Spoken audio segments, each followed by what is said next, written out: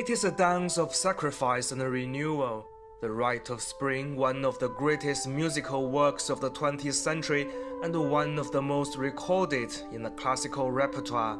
At the 2019 Edinburgh International Festival, China's Yang Liping made her debut with a new interpretation of the classical work, inspired from traditional Tibetan culture.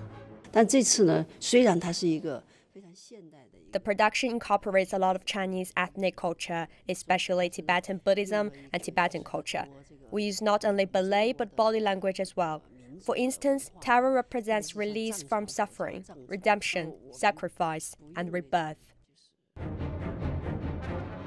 This one-hour full-length production used Stravinsky's original music with new score by Chinese composer He Xunqian, influenced by traditional Tibetan music.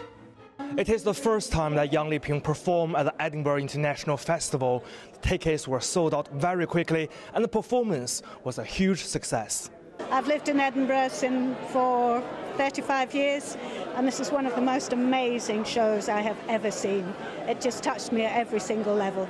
Everything was brilliant. The dance, the choreography, the stage, direction, it was just mind-blowing. The piece was co-produced by a number of major international festivals and expected to tour around the world.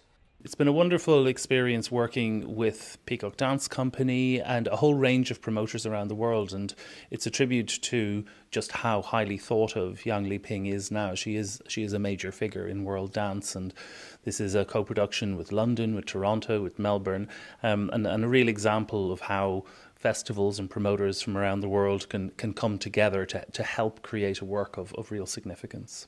Yang Liping hopes the collaboration can help the production enter the international stage and promote understanding between West and East. Zhang He, CGTN, Edinburgh.